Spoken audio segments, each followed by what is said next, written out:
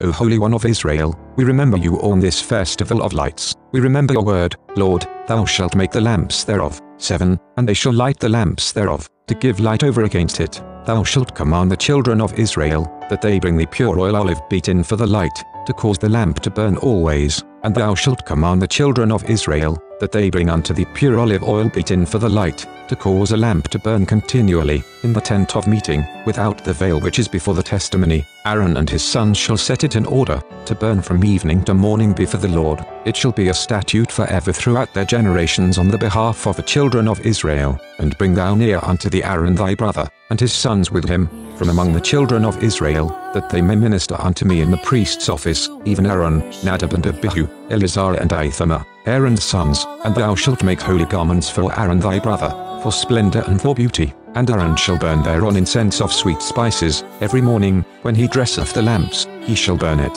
And when Aaron lighteth the lamps at dusk, he shall burn it, for a perpetual incense before the Lord throughout your generations. O Holy One of Israel, we remember you, and we will walk in your holy ways. Amen.